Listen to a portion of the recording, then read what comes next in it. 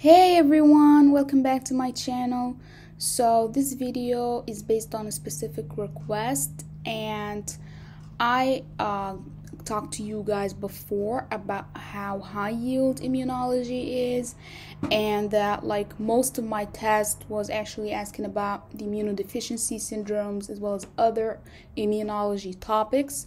So I think that this is a topic worth talking about, and in this video today I'm going to walk you through questions about the immunodeficiency syndromes. I'm going to break them down with you and show you what to look for in a question, as well as explain some of these topics briefly. So please guys, don't forget to share this video. So let's get started.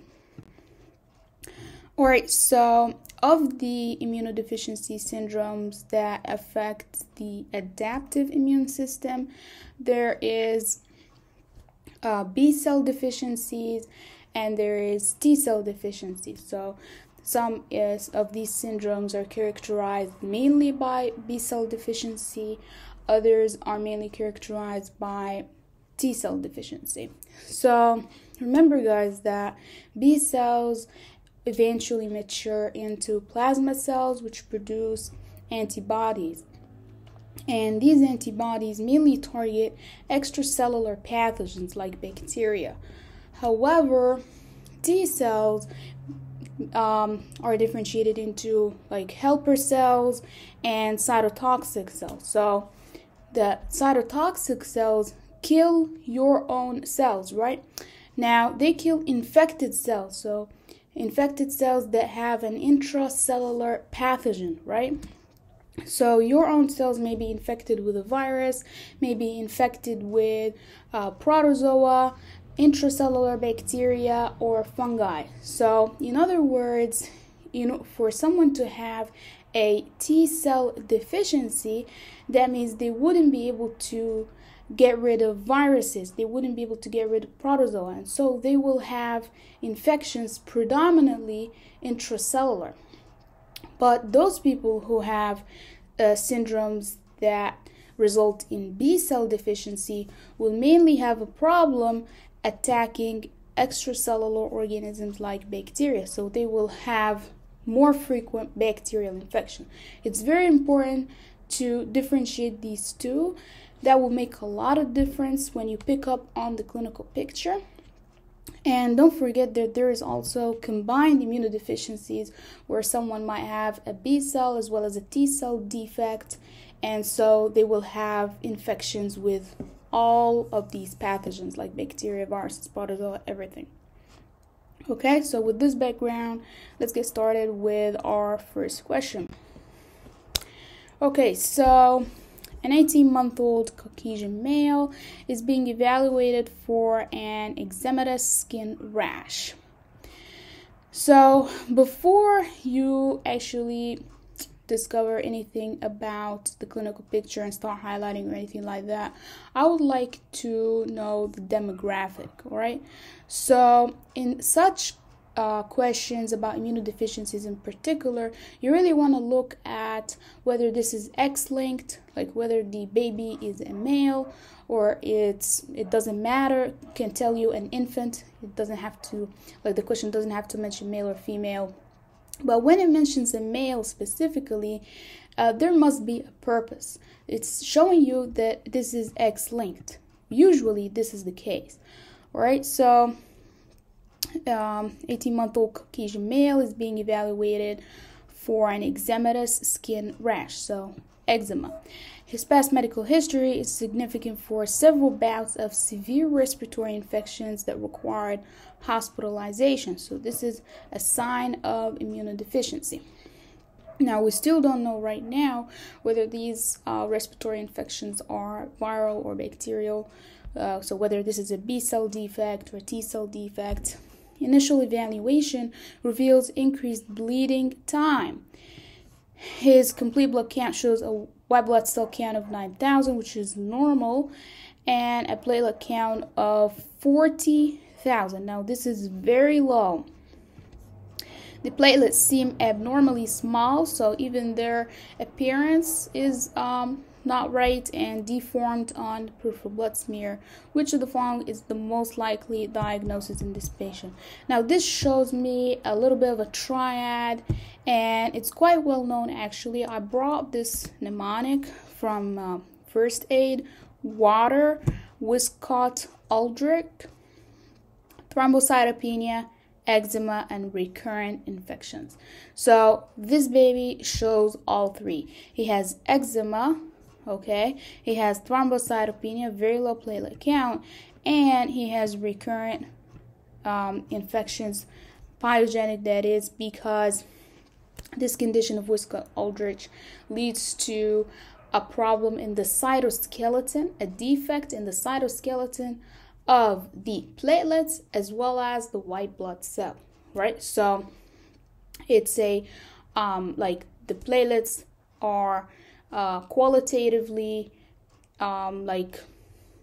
something is wrong with the platelets, like a cytoskeletal defect that makes the platelets die, and that is why they decrease in number. And so this patient has bleeding tendency with increased bleeding time. You might also see petechiae and stuff like that on his skin, plus eczema, plus recurrent infections, because again there's also a cytoskeletal defect in his leukocytes.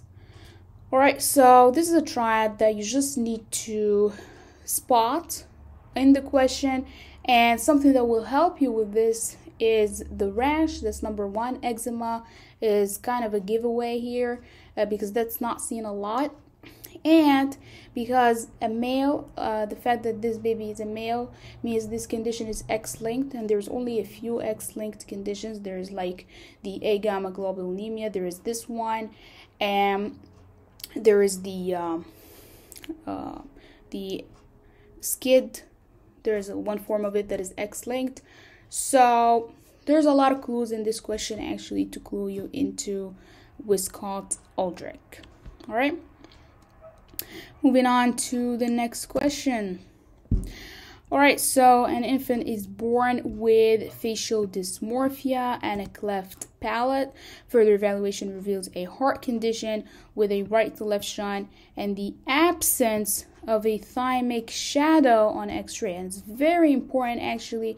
This sign is found in conditions where there is a T cell defect.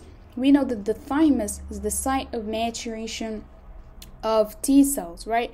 And normally in infants, or like in babies, the thymic shadow is prominent because it usually shrinks after puberty. So it is usually prominent in infants on x-ray. So if you don't find a thymic shadow, that's an alarm, right? And that's an indication of T cell deficiency. All right, let's continue. The infant experienced frequent and recurrent sinopulmonary infections. So here is again another clue to immunodeficiency. So what this question essentially describes is a picture of something wrong with the face, okay? A T cell deficiency, right? Because of absence of a thymic shadow, and recurrent infections as a result. Now, there is only one immunodeficiency syndrome that shows facial dysmorphia. Like, most of these conditions only affect the immune system. But the fact that it has affected the face means that there is something wrong with embryological development in the first place, right? Right, and the fact that he mentioned infant without telling you whether it's a male or female means that it's most likely autosomal, right? It's not X-linked or anything like that. So this is actually the DiGeorge syndrome, which is a result of the absence of the third and fourth pharyngeal pouches. Remember, guys, that the third pharyngeal pouch gives the parathyroid gland and the thymus. All right, and the fourth pouch gives the superior parathyroid gland, which means that this baby, because he doesn't have the fourth pouch and he also doesn't have the third pouch, it means that this baby doesn't have parathyroids, which means he will have hypocalcemia, and he also doesn't have a thymus. And that is very important because now there is no place for T cell maturation. And so this baby will mainly have a T cell defect. Now, there is nothing wrong with his B cells because it's only the thymus that's gone. And so this is a T cell defect. And you can remember this whole constellation with the mnemonic you're gonna find in first aid, which is catch-22, cardiac defects, like it said here, heart condition, abnormal facies, again here, thymic hypoplasia, here, absence of a thymic shadow, and cleft palate, says it here as well. And like I told you, hypocalcemia secondary to parathyroid aplasia, because parathyroids come from the third and fourth pouch as well. All right, so if you find all these symptoms together, which the question has given out a lot of them, then this must be DiGeorge syndrome.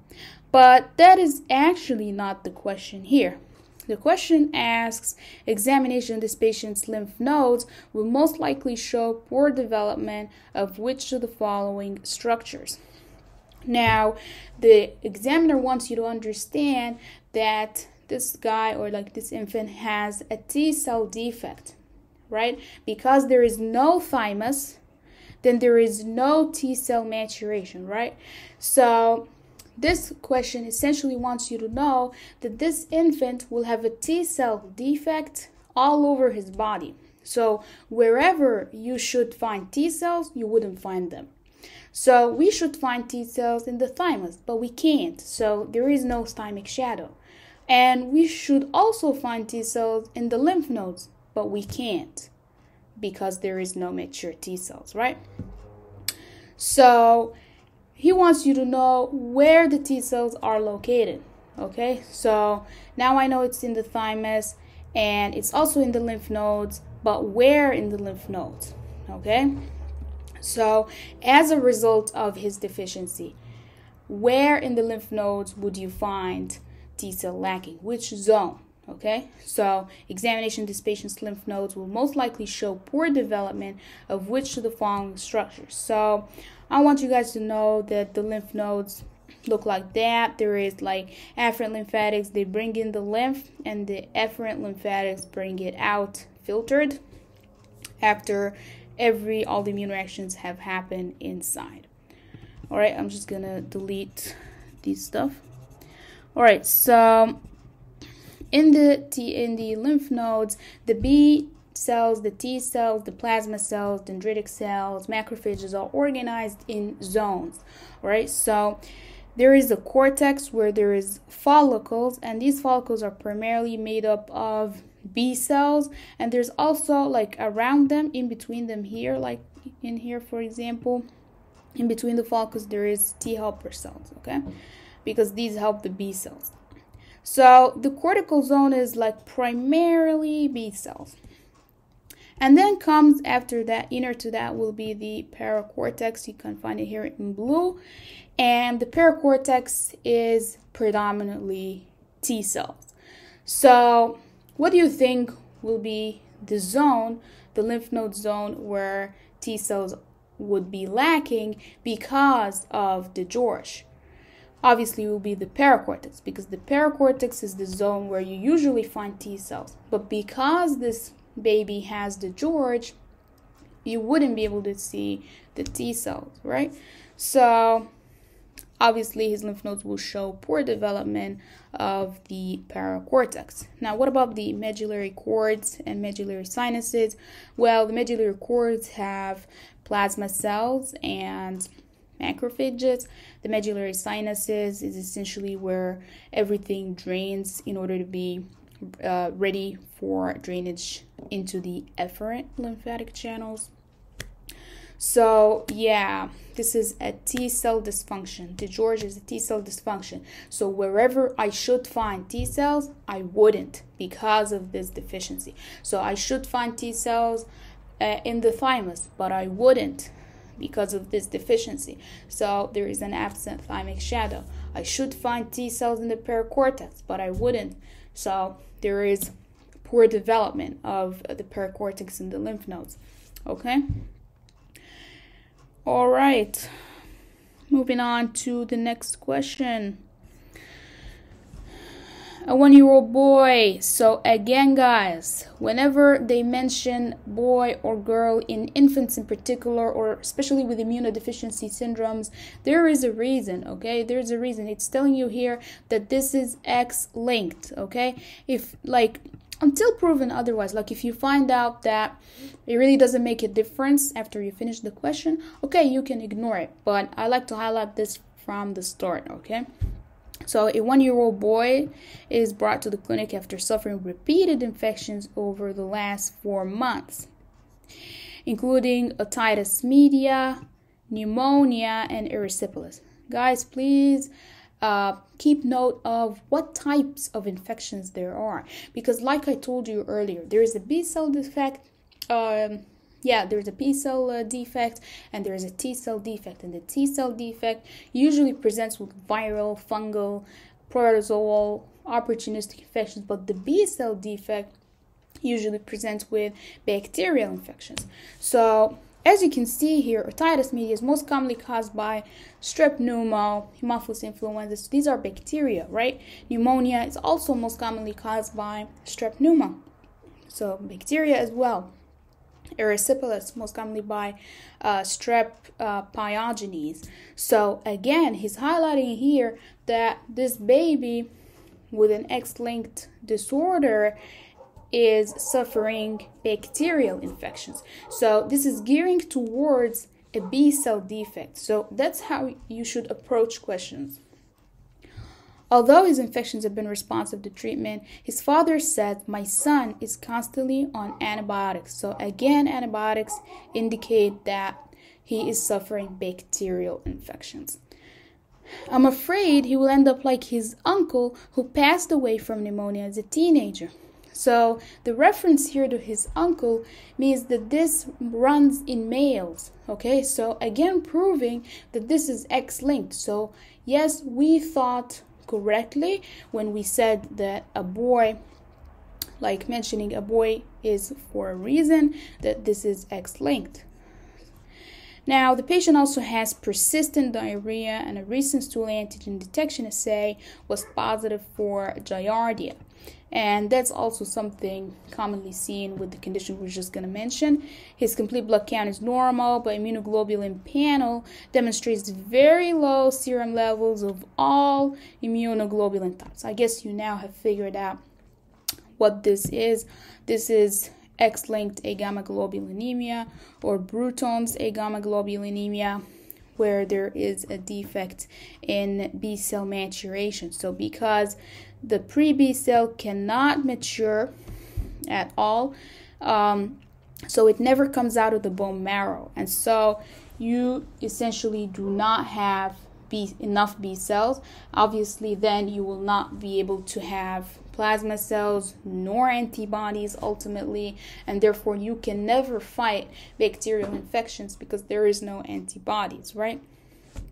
And so as a result, there is a low serum level of all immunoglobulin types because it's the entire B cell population that is gone. It's not a subset population, rather the entire thing. That means that all types of immunoglobulin will not be there. And that is why this baby wasn't able to fight off bacterial infections that led to otitis media, pneumonia, and erysipelas, because these are mostly caused by bacteria, which are extracellular. So that means they need antibodies, but there is no antibodies because there is no mature B cells, right? Now, there is a very nice statement mentioned here. Intradermal injection of candida antigens resulted in a large indurated nodule within 48 hours. Now, do you consider this a positive or negative response? Of course, a large nodule in duration is a positive response to candida. So this is testing delayed type hypersensitivity reaction, which is T cell mediated. So essentially, the physician wanted to test T cell function. Now here it is proving to you that this baby actually has no problem with the T cells. This baby has no T cell defect. It's exclusively a B cell defect. Okay, so this is again proving to you that this is X-linked agammaglobulinemia and there's nothing wrong with the T cells. So essentially what the question is asking, this patient's lymph nodes most likely lack which of the following structure. Now this is the complete other extreme of, like, on the far end of the spectrum of the question before it, which was about T cell defects. This one is a pure B cell defect.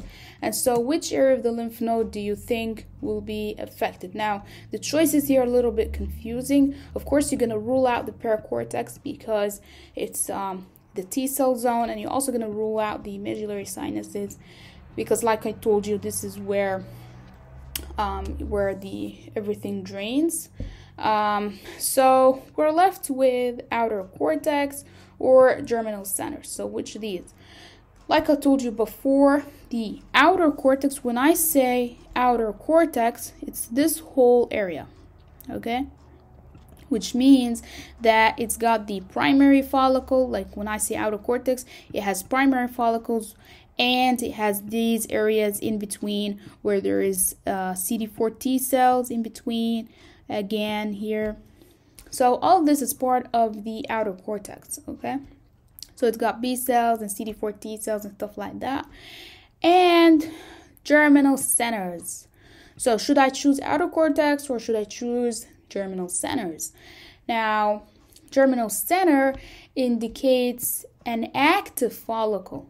The fact that it is pale means that the chromatin is open, that these are active proliferating B cells that are trying to mature in order to make plasma cells and also proliferating to make memory cells. So this is an area of very high activity. It's impossible for a baby with agammaglobulinemia to have such a zone, the germinal center.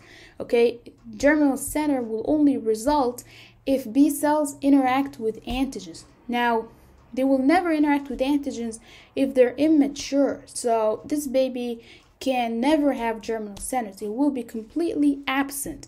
And the question is clearly asking, this patient's lymph nodes most likely lack. Lack means completely absent, okay? So they obviously lack the germinal centers. But do they completely lack outer cortex? Remember that the outer cortex also has CD4 T cells in between. These are counted as part of the outer cortex, so I can't say they lack it. I would say diminished, but in order to say lack, that would be more likely for the germinal centers. Okay, you get the idea? So this is a pure B cell defect. Again, there is no T cell defect because of a positive Candida antigen test. So that's actually the reason why this statement was mentioned. So I hope that makes sense. Moving on to the next question. All right. A 6-month-old male is being evaluated for difficulty breathing. So again, it mentioned here a male, and that's for a reason as well. Most likely it's an X-linked disorder as well. Is being evaluated for difficulty breathing and restlessness. He was born by an uncomplicated vaginal delivery to a 22-year-old mother who tested negative for HIV. Okay. He has a history of recurrent otitis media. Again, this is bacterial. So that's how you should interpret it in your mind. Now that this is an immunology question, now I need to figure out what the clinical picture is saying. Is it saying bacterial, viral, fungal? So is it a B cell defect or a T cell defect? So recurrent otitis media, this is bacterial, right? Chronic diarrhea and failure to thrive. I will never know what chronic diarrhea maybe protozoal, parasitic. Yeah, unlikely to be bacterial, really. On physical exam, he appears tachypnic and cyanotic. Looks like he has pneumonia, probably. Chest X-ray shows bilateral interstitial opacities, and interstitial is either viral or fungal. Bronchoscopy is performed, and pneumocystis is seen upon silver staining of the bronchoalveolar lavage. So this baby has actually a combination of B and T cell defects. Look, recurrent otitis media. We know that otitis media is most commonly caused by strep pneumo, Haemophilus influenza, Moraxella. So all these are bacterial. So they need B cells, right? So this baby has a B cell defect. He must have a B cell defect. And the fact he has pneumocystis, which, like I told you before, or I didn't tell you, but yeah, this is an intracellular fungus. It's an opportunistic pathogen. It's also seen in HIV patients. Okay, which is probably the reason why this question mentioned that his mother is HIV negative. So this baby does not have manifestations of AIDS or anything. Rather, there is a B cell defect here and pneumocystis, which is an intracellular pathogen. And the fact that it's intracellular reminds us of what I told you guys earlier, that a B cell defect will mainly show increased infections by extracellular organisms like bacteria, but a T cell defect, because T cells kill cells, that means that the pathogen must have been intracellular, and pneumocystis is one of those. It's an intracellular fungus. So this baby also has a T cell defect, right? So it is not a complement deficiency. This would be like it would present with a different symptom, because like complement deficiencies, there is early complement deficiency and there is late complement deficiency, mainly with encapsulated organisms, but it wouldn't show a pneumocystis infection. So this is wrong, and this is a disorder of the innate immune system. I might make another video on that if you guys want it. But we're talking here disorders of the adaptive immune system. Of course, this is not cystic fibrosis, even though it's pneumonia, but cystic fibrosis patients usually do not get pneumocystis pneumonia. Okay, rather they can get Pseudomonas pneumonia. Now, Agammaglobulinemia. Now, this is confusing because, again, it's a male and he's suffering recurrent otitis media, and also chronic diarrhea is seen. But because of pneumocystis, I'll have to rule that out, because agammaglobulinemia is exclusively a B cell defect. So there is no T cell defect. You need to understand that. Or combined immunodeficiency, and this is the correct answer. This baby has a combined immunodeficiency, and that's why he's showing both. So the key to solving these questions, guys, is to interpret the clinical picture. So don't just skim over otitis media, sinusitis, no. Don't just skim over it. There is a reason why they mentioned it by name. They mentioned otitis media by name because it's bacterial. They mentioned pneumocystis by name because that indicates it's a T cell defect. So you should realize from here that it's a B cell defect. You should realize from here that it's a T cell defect. And so this baby has a combined immunodeficiency. And actually, the most common underlying cause of SCID, which is severe combined immunodeficiency, is X-linked. So this baby is a male, and most commonly it's X-linked. But there is also autosomal forms of it, but the most common is X-linked. So there is also a reason why they mentioned the male. And there is a reason why they mentioned he's negative for HIV, so that you don't think that pneumocystis is a manifestation of AIDS or anything. Okay? All right, guys.